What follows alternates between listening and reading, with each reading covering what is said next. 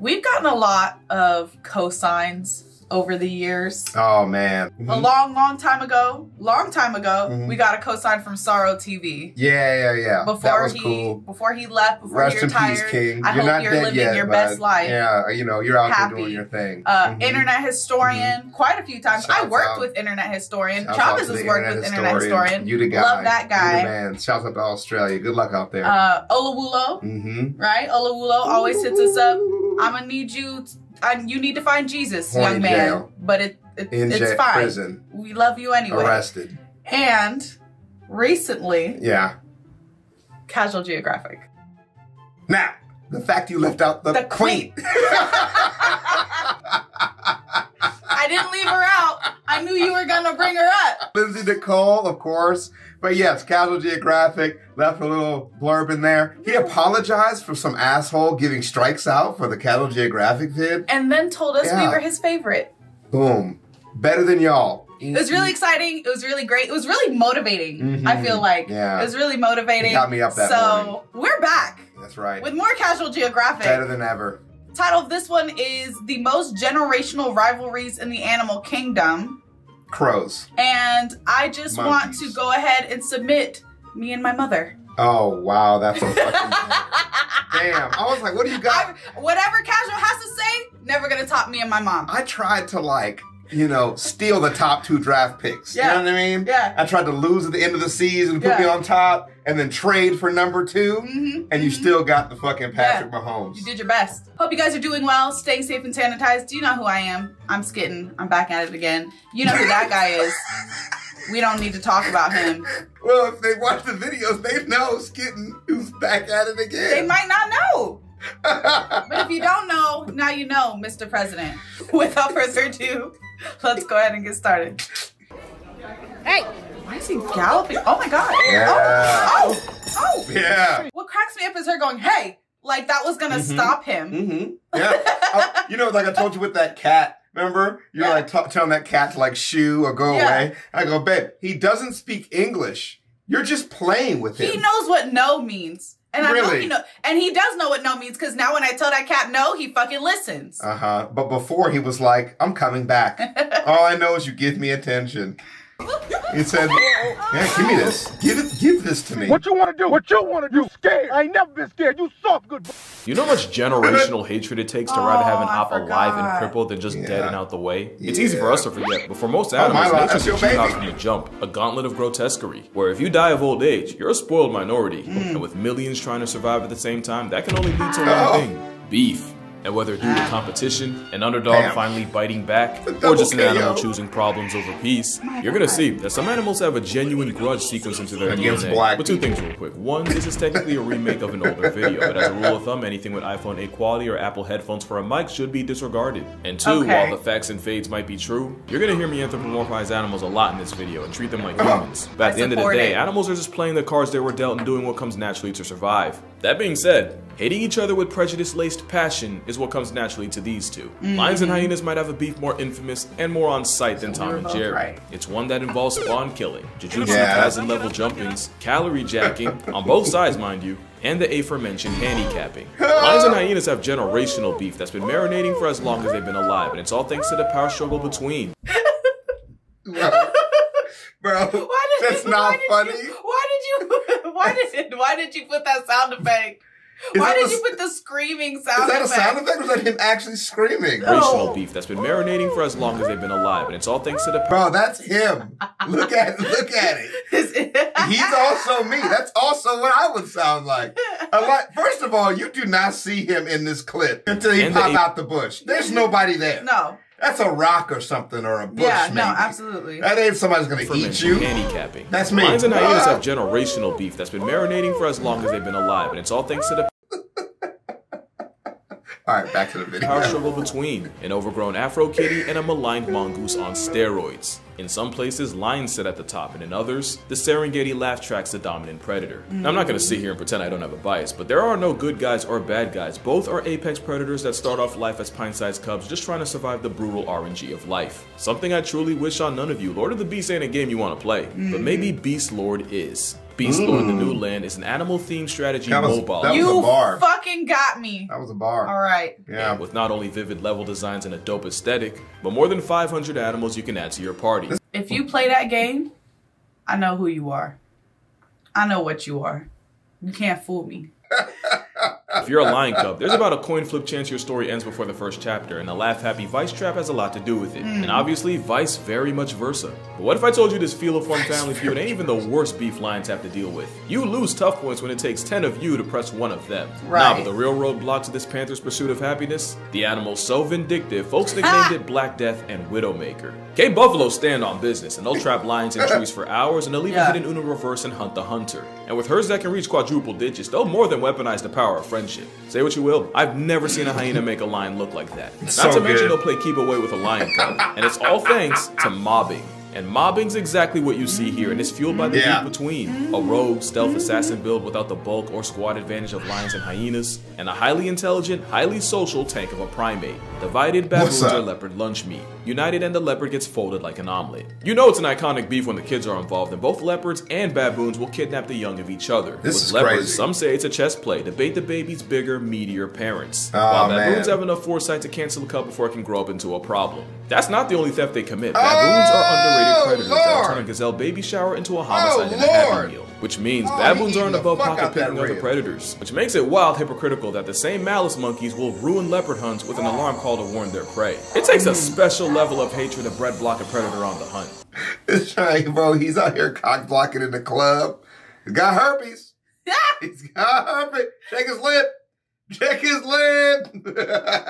Your baby mama calling. You're so stupid.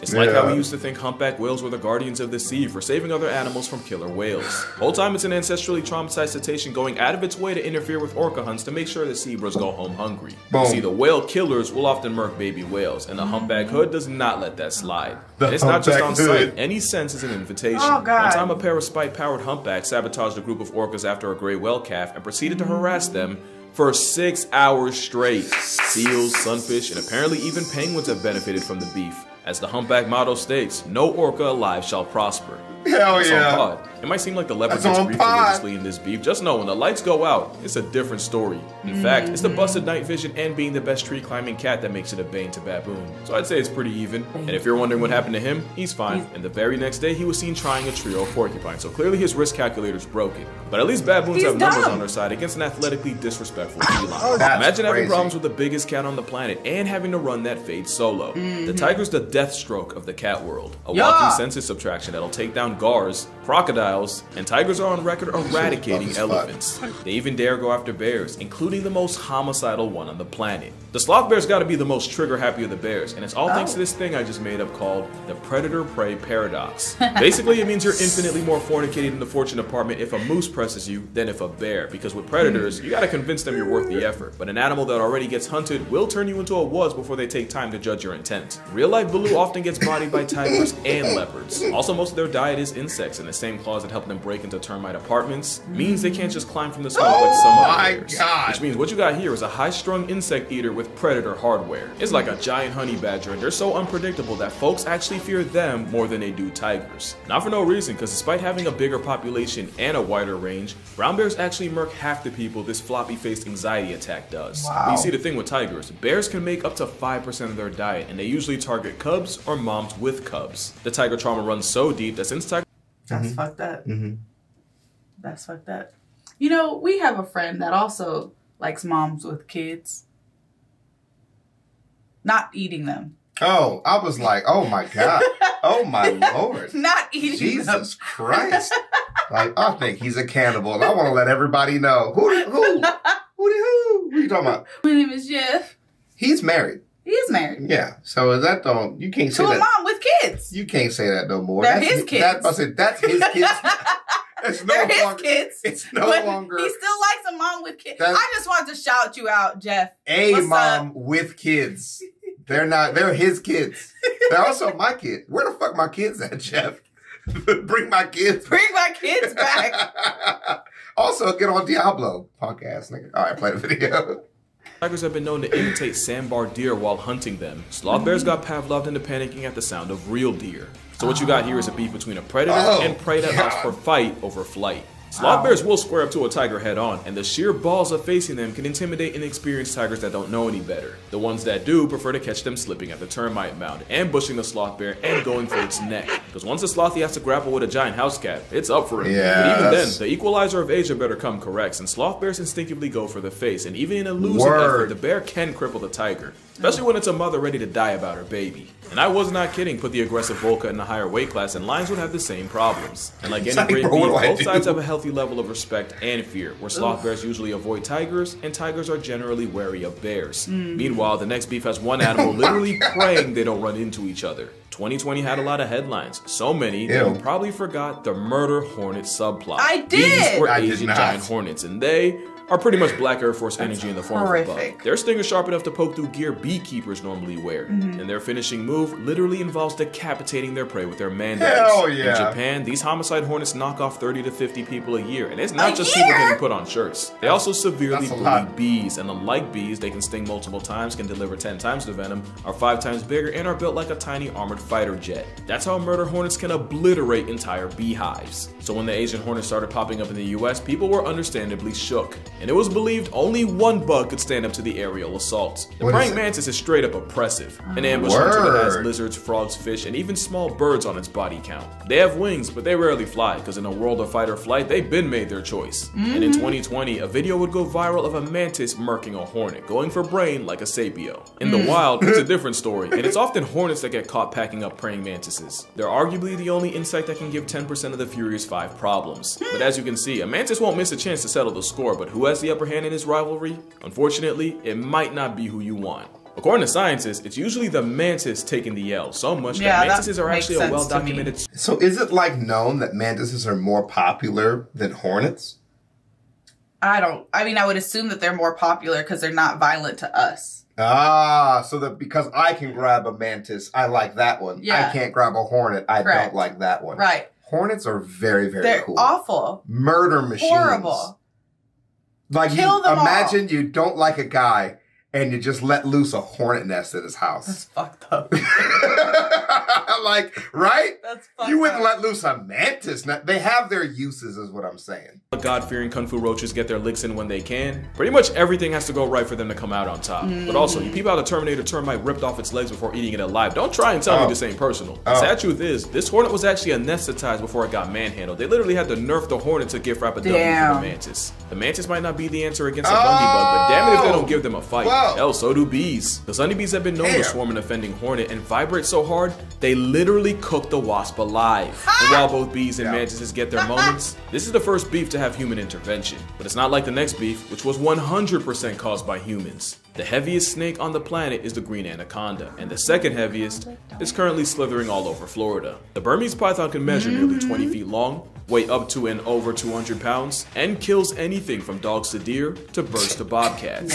Normally you'd have to go to Southeast Asia to see them, but thanks to Florida's fetish for f***ery, along with illegal pet releases, the same predator that puts the noose in nuisance is now a legitimate part of the population. They were first seen in the Everglades in 1979. Today, they're hundreds of thousands strong. There's even a theory that in 1992, Florida folded to Hurricane Andrew, which leveled a python breeding facility and allowed them all to escape. Today it's believed that for every one python that gets sighted, there's hundreds if not up to 1,000 that don't. And with 30,000 sightings from 2008 to 2010, safe to say Florida's officially finding out. The problem is, back in Burma, they have tigers and leopards to keep them in check. But here, there's only one animal that can hope to stop them. The cat. Alligators are a prehistoric assault weapon, and on the rare, they've been known to murk cougars and black bears. And as predators without prejudice, they'll also feed on smaller snakes like the python. The problem is, once pythons get big enough, they'll eventually spin the block and cook gators. So now what you got is a sledgehammer with teeth and a leather straitjacket in an arms race constantly trying to eat each other. And I'm still not doing the beef justice. When the Bane of Burma swallows an alligator, its body goes into overdrive. Its heart rate increases, organs like its heart, kidneys, and liver all get bigger, and its metabolism hits another gear.